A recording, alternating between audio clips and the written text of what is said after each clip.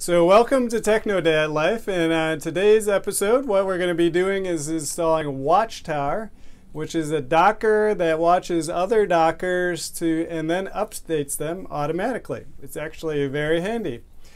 And so today's video is nice and short and sweet, and so if you like it, make sure you like and subscribe, and here we go now.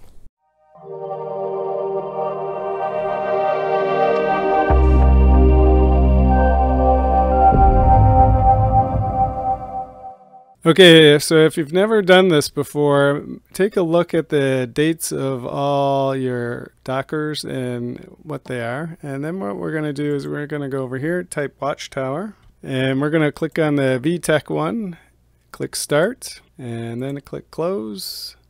And we're going to click on the VTech Watchtower. We're going to click Info, and we're going to scroll down to Usage. We're going to go back over to our Watchtower, and we're going to click Run Image. And not too much we have to do here. We're going to name the container Watchtower and restart policy always, host.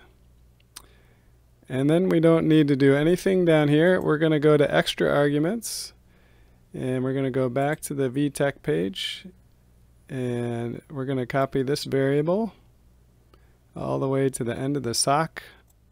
Going to go back to our container and extra arguments and paste that there.